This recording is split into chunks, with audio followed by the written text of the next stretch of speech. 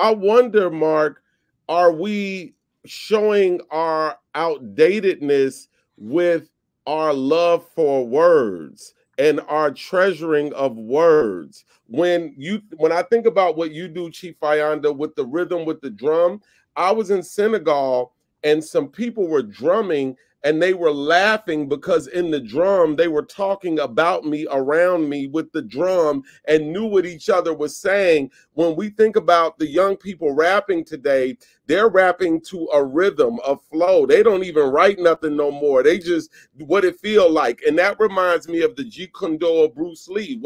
What's my style? No style. It's just a flow. So when we listen to people like uh, uh, any of the newest rappers, drill, trap, whatever you want to, do, amigos, whoever, right? Are they really just connecting with the vibration? And we're upset because we don't understand the words. And so it kind of brings me But are we back. sure they do? My question is just, are we sure that they do? Like, What and do you there's a mean? wide range from Migos to like Lil Uzi to like, like, I guess what I'm saying is like, is there a powerful spiritual thing happening all the time? Or is it sometimes cats just ain't saying nothing? I think there's always a powerful spiritual thing happening, whether you're saying something or not.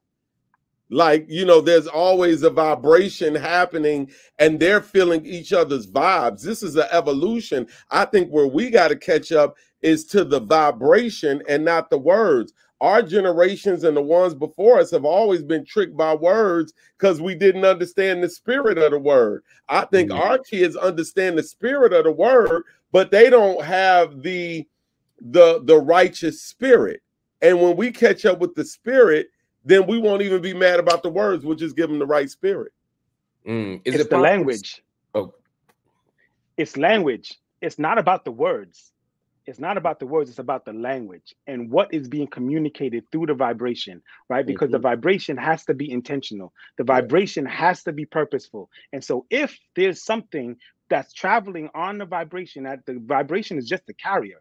It's just the vehicle that transmits the understanding. So if the understanding is being transmitted, then we have no challenge and we have no issue. But the proof is in the pudding. What is the work doing? What is the result? Right? yes. Because it Yes. has to be effective. It has to be purposeful and effective. When it's purposeful and effective, then we see the alchemy. We see the way that we created the change. We see that we created the effect that's purposeful and intentional. If not, then so the language has to be language. What they say, it has to be the language has to be languaging. You know what I'm saying? It has to be doing that. If it's not, then it's not. Then But we're that missing the also point. depends on where you're at, right? If you're in America, it's not languaging, it's languishing. So I like that. I like if that. you are in Yemen, there was a rapper that started the Arab Spring just by his vibration and in his protest. If you're in Senegal right now, where they're having elections, it is the young people using their art that's leveraging that new kind of political power in Senegal. It's only America where the capitalism interrupts the vibration. When I think about the fruit of these vibrations, as y'all are talking about it, it's just so many of these young rappers, and I hate to sound like this dude. I never thought I would sound like this dude, but but I'm like, we're killing ourselves, we're killing each other, we're taking so many drugs, we're doing so much harm. Now, there's a lot of beauty in hip hop. There's a lot of great stuff happening, but there's this generation of artists coming up, just like there was a generation of artists when we came up that was doing wild stuff. This ain't the first generation to do it, but those same rappers that are mumble rappers and the same rappers that are talking about taking perks and syrup and all this stuff, I'm not seeing the product, of these vibrations being positive. I'm seeing a lot of self-harm. I'm seeing a lot of community harm. And I'm worried about them. I'm not saying that to shame them or to castigate them. I'm literally worried that this generation. But isn't it interesting, Mark, that our generation was the drug dealers and our children are the drug users? Did we do it to them? For sure, it's our fault. Absolutely. For sure, that's what I'm saying. I ain't blaming them. And here's the other thing, and this might be my own issue. I genuinely have more respect for the drug dealer. I genuinely have more respect for the drug dealer than the drug user. At the level of old head or a homie told me something that an old head said. They were saying he's like the old head of our generation, to our generation. And he said back in the 90s and the 2000s when y'all was robbing people, y'all was robbing niggas, y'all was locking niggas up. I mean, y'all was robbing niggas, y'all was shooting niggas, stuff like that. Y'all told us that you had to do it because you had to eat. And we didn't like it, but we understood it. Y'all was robbing niggas, y'all said, y'all was selling dope, y'all said because y'all needed to eat. We ain't like it, but we understood it.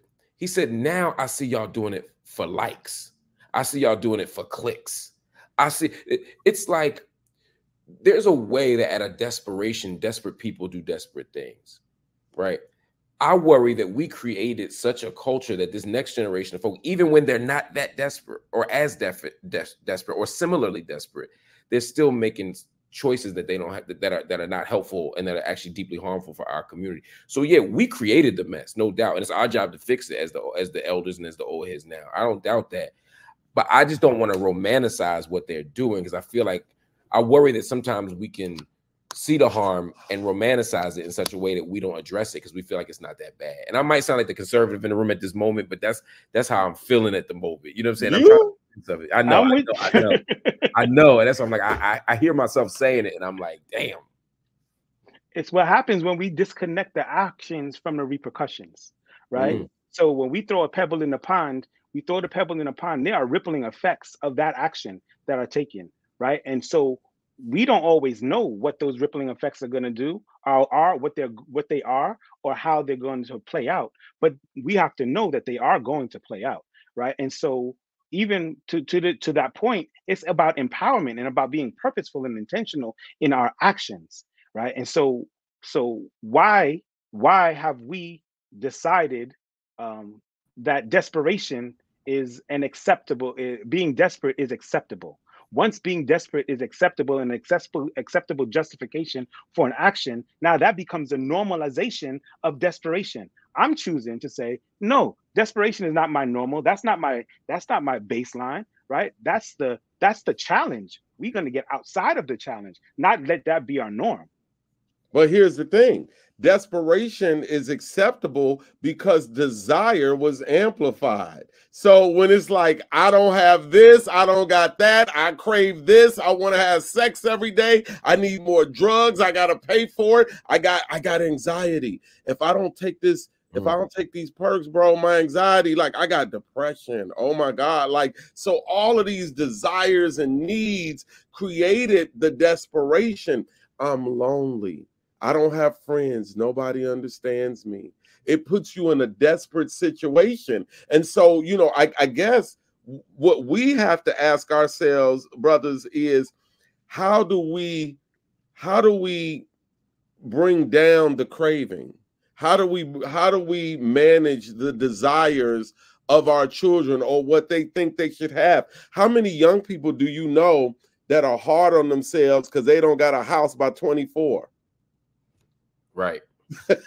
Like, you know, our society has too much, and it's hard to tell people they got too much. It's hard to tell somebody they too comfortable, and nobody, you know what I do as an artist, like to make sure that I don't creep into the discontent of elderliness and like become a curmudgeon. I'll always throw myself into an uncomfortable situation that I'm like, why did I do this? That I have to rise to the challenge. But what I find about our young people, everybody, and older people too, everybody's running toward comfort. And that's the problem. We got to learn to be uncomfortable. Only the growth only comes through the discomfort.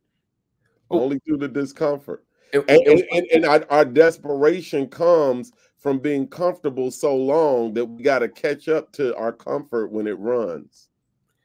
What role does social media play in sort of compromising our values or shifting us away from values that are healthy for us, especially as you talk about this question of discomfort? And the reason I ask that is because you're talking about like how many people feel bad or are hard on themselves for not having a house at 24. And I'm like, yeah, I know people like that. But those people don't worry me as much as the people I'm meeting now that feel like they gotta they got to pretend that they live in a great apartment. They got to pretend that they're eating at the finest restaurants. They got to pretend that they're in VIP at the club. And so on Instagram and all these other places, they have to create a life that's not there. And then when they turn the camera off, there's a self-worth. It's all bound up in this capitalism stuff we're talking about, right? Your value is bound up in how much jewelry you got, even if it ain't really yours. You know, having a certain kind of crib, having a certain kind of experience.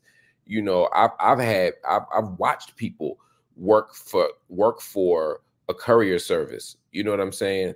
And they go to the store to pick up a bag, something fancy for the courier service, but they stop, they pull out their phone, they take a selfie with it. And I know it's on their TikTok or Instagram the next day, as if that's the life they're living.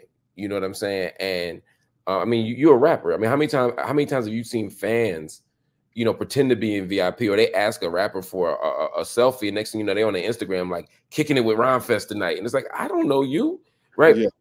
But we teach people to perform success and to perform joy and to perform happiness. I mean, you go to rap shows now or R&B shows, or so, you know. And everybody got their phone out, and everybody's making content, and it's like nobody's actually feeling. Talk about the spirit. Nobody's connecting spiritually with the music. How can you if the whole time you doing selfies and you recording the concert?